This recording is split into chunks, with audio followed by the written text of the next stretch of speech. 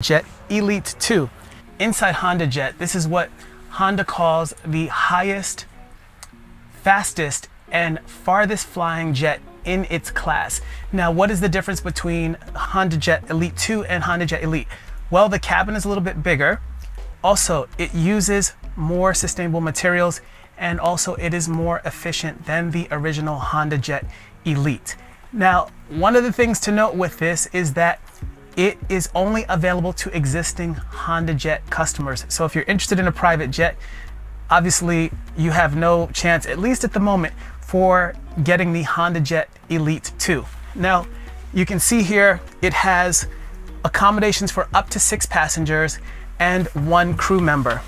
Also, in the rear here, you've got the restroom area, and it is just comfortable overall. Very nice, even for, again, sort of a small jet in its class.